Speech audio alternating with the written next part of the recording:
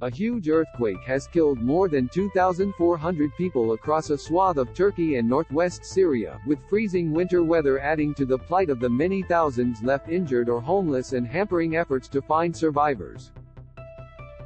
The magnitude 7.8 quake brought down whole apartment blocks in Turkish cities and piled more devastation on millions of Syrians displaced by years of war.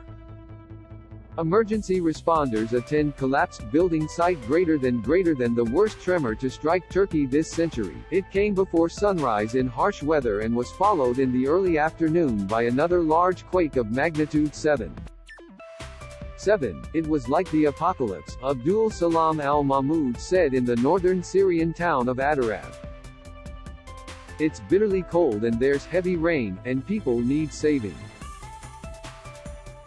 The second quake was big enough to bring down more buildings and, like the first, was felt across the region, endangering rescuers struggling to pull casualties from the rubble.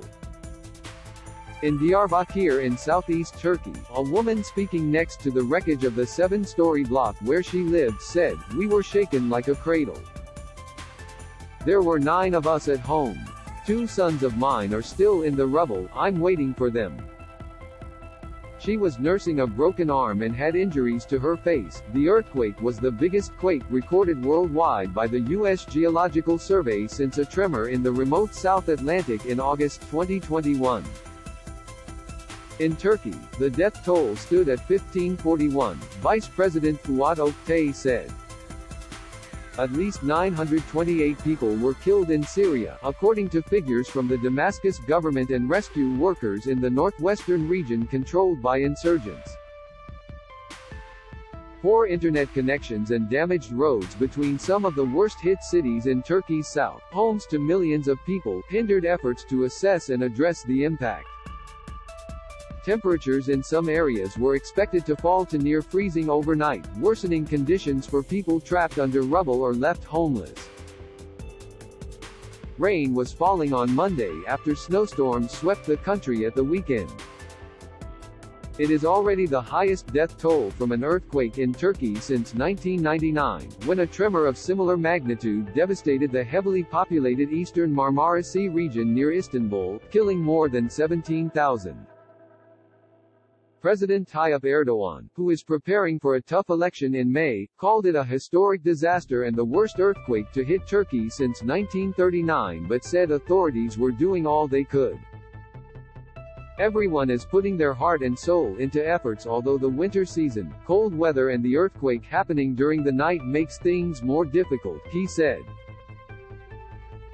Turkish state broadcaster TRT showed a building collapse in the southern province of Adana after the second quake. It was not immediately clear if it was evacuated. In Syria, already wrecked by more than 11 years of war, the health ministry said 538 people had been killed and more than 1,326 injured. In the Syrian rebel-held northwest, emergency workers said 390 people had died. The Norwegian Refugee Council said the earthquake would only add to the suffering of millions of Syrians already enduring a humanitarian crisis due to the conflict. In the Turkish city of Diyarbakir, Reuters journalists saw dozens of rescue workers searching through a mound of debris, all that was left of a big building, and hauling off bits of wreckage as they looked for survivors. Occasionally they raised their hands and called for quiet, listening for sounds of life. Men carried a girl wrapped in blankets from a collapsed building in the city. In Izmir, drone footage showed rescue workers stood atop a hill of rubble where a building once stood, working to lift slabs of masonry. Footage circulated on Twitter showed 2 neighboring buildings collapsing one after the other in Syria's Aleppo, filling the street with billowing dust. 2 residents of the city, which has been heavily damaged in the war, said the buildings had fallen in the hours after the quake, which was also felt in Cyprus and Lebanon. Erdogan said 45 countries had offered to help the search and rescue efforts in Turkey.